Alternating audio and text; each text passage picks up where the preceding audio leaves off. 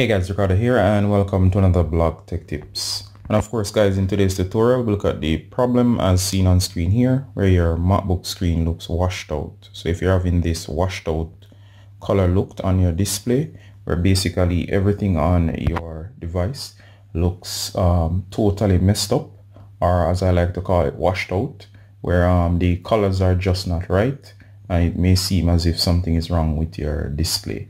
Alright, so of course what's happening here is that you're having a color inversion issue, and basically what you can do in this case is that there's a setting that's on that must be turned off.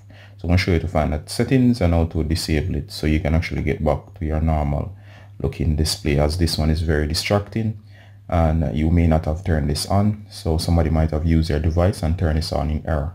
Alright, so the first thing I do guys is to go ahead and you're going to go to the Apple logo. You're going to tap, and of course you're going to go to System Preferences, or of course the second option.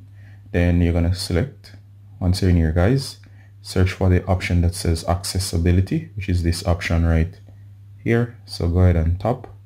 Once you're here, you'll see your accessibility features for your device. Go ahead and go to Display.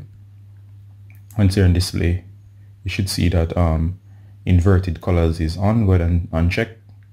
Wait, and of course it will say that is now turned off, and of course the inverted colors problem is now gone. Alright, so of course this, as I said, is a common problem.